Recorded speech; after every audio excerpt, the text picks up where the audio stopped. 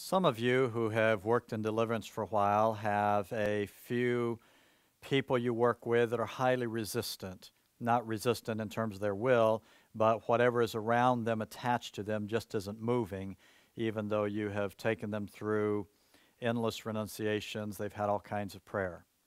I'd like to present a possibility to you here. This is not a cure-all, not the silver bullet for all difficult cases. It is another tool to put in your toolbox to use occasionally, sparingly, as God would direct.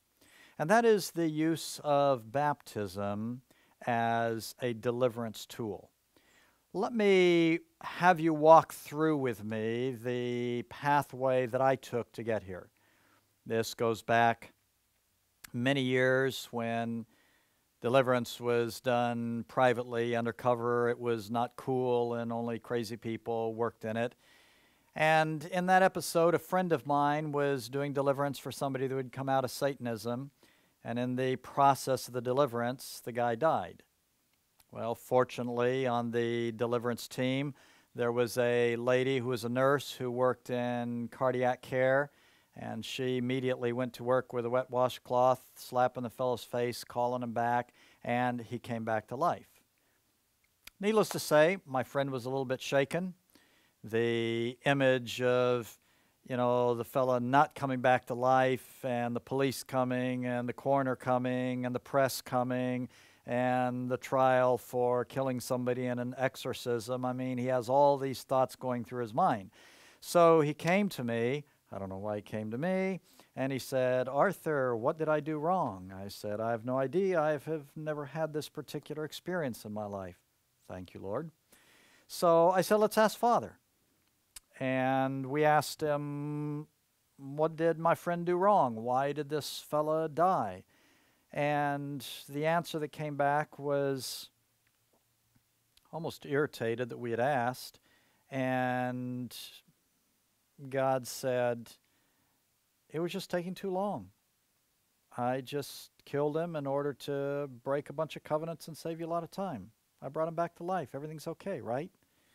And we said, "Easy for you to say, God." And we wrestled with that for a while. And God took us to the passage in 1 Corinthians, I believe it's around 7:29, that talks about the marriage. Marriage is a covenant, and the covenant is to remain unbroken until the death of one spouse. And when the man dies, the wife is free of that covenant, and she is permitted to remarry. And apparently there are a lot of occult covenants that are also attached to a specific lifespan. And when God very calmly killed that fella for a moment or two, it ended a bunch of those covenants, allowing him to come back to life as an individual without those covenants holding him. Well, that was certainly a novel view on deliverance at the time. We pondered it. Even though it sounded wonderfully logical, neither one of us was particularly excited about adding routine death into our repertoire for deliverance. I hope you aren't either. And while we struggled with this concept of clearly death is one of the most efficient ways to do deliverance, but it has these complicated downsides, God took us to the concept of baptism and pointed out that baptism was God's initial plan for deliverance. Let's look at it in the book of Romans. Romans chapter 6 gives a very succinct picture of baptism, showing the death, burial, and resurrection. Chapter 6, beginning in verse 3. "Or don't you know that all of us who were baptized into Christ Jesus were baptized into his death? We were therefore buried with him through baptism into death, in order that just as Christ was raised from the dead through the glory of the Father, we too may live a new life." There's other passages in Scripture referring to circumcision as a baptism and a death, the coming through the Red Sea as a form of baptism symbolizing death. Throughout Scripture, this imagery of baptism and death are associated. That going through the ceremony of baptizing, of identifying ourselves, first of all, with the death of Christ on the cross, then the finality of the burial, 3 days with a rock and a Roman seal and a guard, then the absolute triumph of being raised to newness of life, all of that is summed up as a potential deliverance picture. The more we pondered that, the more we looked at it, the more we researched it, the more data we found to support it. As a matter of fact, through the history of the church, a great number of different streams of the faith have used baptism consciously as a deliverance modality, because as the individual is preparing for baptism, they overtly renounce and reject the works of darkness, the kingdom of darkness, the Lord of darkness, whatever language they used, and used baptism as a covenant-forming event, proclaiming their allegiance to the Lord Jesus Christ. As I was preparing this today, I thought I would check real quickly to see if there were any examples of that readily available. I got on the web, I did a quick search, and was surprised at how relatively easy it was to pull up this information. This one is from the Orthodox Church. It is from St. Tikhon of Zadansk, or however you appropriately pronounce it. And this was the form, the language that they use or used for baptism. The priest who was leading it would speak on behalf of the baptismal candidate. We then renounce Satan and all his evil works. Satan is a wicked, evil spirit. He was created good by God, but he and those of like mind with him apostatized from him. And so, from light, they became dark. You'll find this theme of light and darkness in renunciations frequently. So from light they become dark, from good they become evil and wicked. His works are idolatry, pride, deceit, falsehood, flattery, guile, envy, malice, plunder, adultery, prodigality, and all uncleanliness, slander, blasphemy, and every sin, for he is the inventor of sin. He beguiled our ancestors in paradise and led them into sin and apostasy from God. We renounce this wicked spirit and all his evil works before baptism. Point 2, we renounce every vanity, pride, and pomp of this world as one's called to and renewed for everlasting life. Point 3, we promise to serve Christ, the Son of God, in faith and truth, together with the Father and the Holy Spirit, and to follow in his footsteps. Point 4, thus we establish a covenant between God and us. We, who have renounced Satan, promise to serve God and be faithful to him. God accepts us in his supreme mercy and promises us an inheritance in everlasting life and the kingdom, and washes us who are defiled by sin in the laver of baptism. Well, that's the Orthodox Church. Here's another version that was used by an Episcopal church. It is in the form of question and answer. So the question, do you renounce Satan and all the spiritual forces of wickedness that rebel against God? I renounce them. Do you renounce the evil powers of this world which corrupt and destroy the creatures of God? I renounce them. Do you renounce all sinful desires that draw you from the love of God? I renounce them. Do you turn to Jesus Christ and accept him as your Savior? I do. Do you put your whole trust in his grace and love? I do. Do you promise to follow and obey him as your Lord? I do. And then there's the participation of the congregation as witnesses. How about the Catholic Church? The Catholic Church has long used this for their adult converts.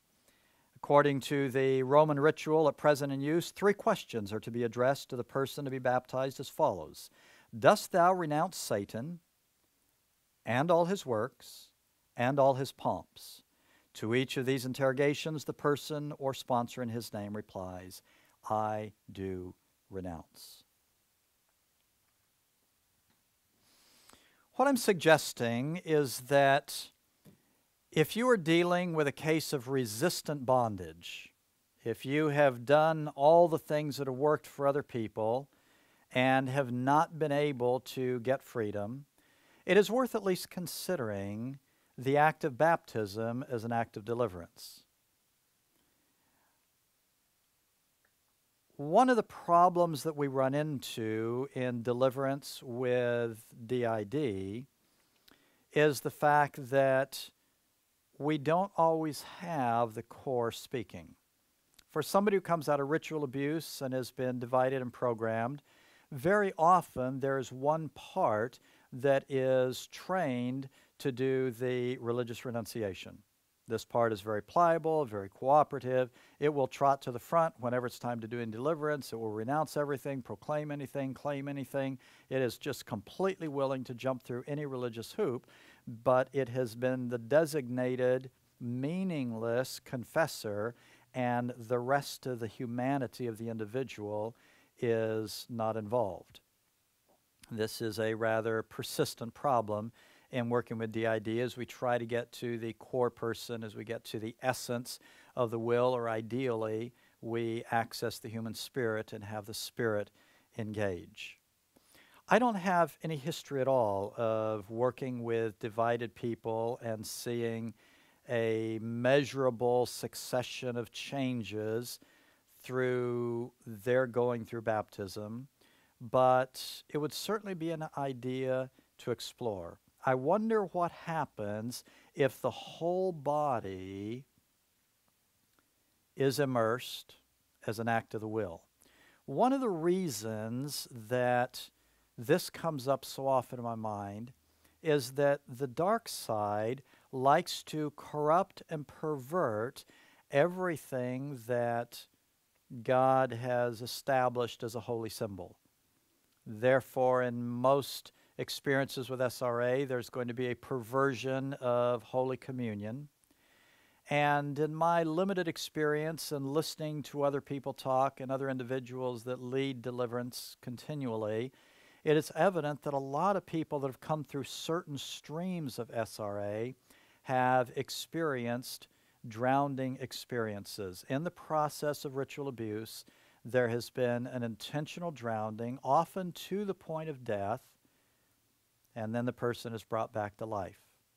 I wonder whether the drowning was primarily to traumatize them, or whether this drowning to death was an occult symbol of breaking a covenant with the Lord Jesus Christ and establishing a covenant with the powers of darkness when the individual is raised to life again. I don't know. I'm not particularly well versed on all of the motives and purposes of the evildoers. I'm merely suggesting that historically, baptism for the general population, somebody coming out of the world into Christianity, baptism was the symbol of renouncing the old, dying to break the covenant, coming out of the water with a new covenant with a new Lord. If it worked in that context and has been widely used in the body of Christ for many centuries up until recently, then it is possible that this tool might be adaptable to those who have gone through SRA, particularly those that have been drowned, as, again, a tool for the whole being, a tool for that part that was formed out of the split that occurred in the drowning. I don't know what all the ramifications are. I'm merely proposing it as a tool. Now let me add one other consideration here, and this is subjective, but it counts for a lot in my mind. I have met individuals who came out of SRA who were conscious as a young child of their craving for baptism. They knew that baptism was important even though they hadn't been taught. They were in some sort of a pseudo-Christian context. They had some exposure to Christianity. And as a young child, there was a craving, an urgency, a desperate desire for baptism. Many of these eventually were baptized, and almost invariably, there was a frustration, there was a grief, there was an awareness that this thing they craved so much, this thing they desired so intently, didn't work. It didn't happen. You know, whatever they were reaching for, whatever they sensed with their spirit that was out there, didn't happen. Now I'm wondering whether it would have been any different for them if they had added the extreme renunciation of the enemy, the works of the enemy, the pomp of the enemy, the kingdom of darkness, embraced the concept of death, and proclaimed in the act of baptism their allegiance to the Lord Jesus Christ. I don't know. I'm putting it out there as a half-baked potato, putting it out there as a tool for those of you that work in deliverance to ponder, to consider, to see if possibly rebaptism might be in order in certain special circumstances.